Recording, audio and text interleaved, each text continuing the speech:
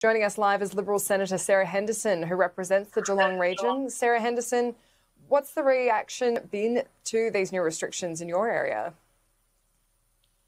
Well, Annalise, good morning. And I must say I haven't been out and about in the community because I'm actually in 14 days isolation after coming into contact with a COVID positive person. So I'm in lockdown myself. But I think there is some relief in the Geelong region because we have had a reasonably high number of cases, and also in Colac, where we've had that very serious situation with the Colac abattoir, and that was exacerbated by the fact that, very unfortunately, Annalise, the public health team from Victoria did not really respond quickly enough, and I think that had a very serious impact in the Colac community. But I know there are varying views across regional Victoria. Other parts of regional Victoria are very exasperated by these latest restrictions, but regrettably, we obviously believe this is necessary given the very serious situation now right across Victoria. I'm sorry to hear you're in the 2 weeks lockdown. I know that's not easy. Do you know where you came into contact with a COVID case? I do, Annalise. Yes, I do. So I've been working with the Department of Health and Human Services in relation to the things I have to do. As we know, there has been a very major issue with contact tracing in Victoria, particularly when you look at how successful it has been in New South Wales. And I've experienced that myself. I actually had a message yesterday saying, please have a test today, but they got the date wrong. And so even at a very basic level, it seems that there are still some real struggles with their Victoria's IT systems. Perhaps they're overwhelmed, but they obviously cannot manage the number of people that they're having to deal with at the moment. Did you come into contact when you went up to Colac last week? Talking about the circumstances, other than I have come into contact with a COVID positive person. I'm in isolation, doing all the right things. And of course, that's a strong message. If you are positive, or if you have come into contact with a COVID positive person, you must self-isolate for 14 days. And that means not leaving your house whatsoever, not for any reason except, of course, under medical supervision. So it is incredibly important that everyone do the right thing.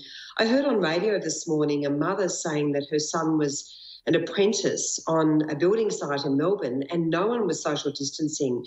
No one on that workplace was taking it seriously, and that's obviously very alarming. And we're still seeing very, very high numbers, very high rates of community transmission in Melbourne. Of course, the evidence suggests that it all goes back to the terrible scandal with the breakdown in hotel quarantine, and I'm sure we will hear more about that in the coming days when the hotel quarantine inquiry begins tomorrow. But needless to say, we now have a very serious situation in Victoria, and we all have to work together as a community to get over this second wave. So I'm just a bit curious about why you don't want to share the circumstances in which you came in contact with someone with COVID-19. Because it's a private matter, and I'm protecting the privacy of the person who has been found to be positive, Annalise. Okay, it's just it's interesting to know. There's a lot of discussion around how you effectively trace it. You've just brought up that there has been some issues with that contact tracing. Were you alerted to this connection through the COVID Safe app?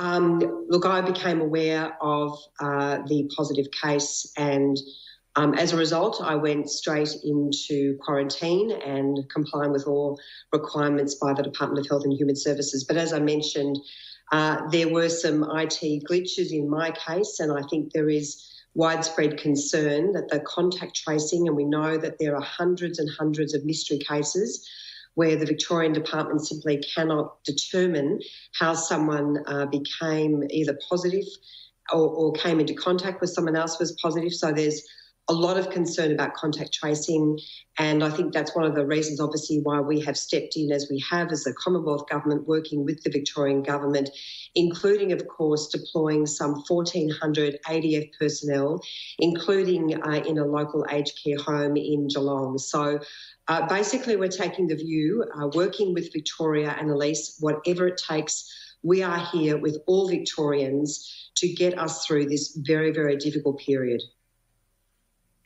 Sorry, just to clarify, do you have the COVID Safe app on your phone? course. I downloaded it within about half an hour of it becoming available. Good to know. And just finally, this is a really important time for Geelong in particular. We've had some commentary from Nationals MPs saying that these restrictions on regional parts of Victoria are unfair compared to the rest of the state, when it's really Melbourne that needs to be in lockdown. Do you share that view? Do you share that criticism? Well, there are different challenges in different parts of regional Victoria. So in southwest Victoria, in the Geelong and Colac region, we have more of a problem. But I really do understand why other parts of regional Victoria, which have not been impacted, I feel very frustrated. Of course, we don't have the same lockdown measures as Melbourne.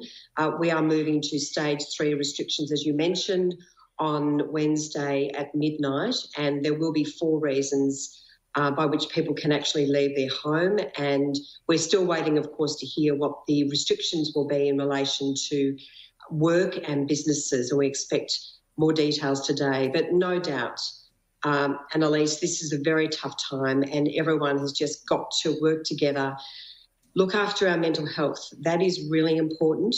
We've put a lot of resources into mental health support, including into telehealth, but we've just got to be kind to one another, look after one another, and just get through this as best we can. And all I can say to finish off, for all of those people in regional Victoria, buy Australian, buy from your local business, and that will help get us through.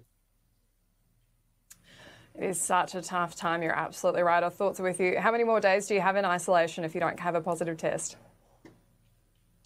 Well, I'm due to have another test on Wednesday and hopefully all being well, I feel 100% I'll come out of self-isolation next weekend.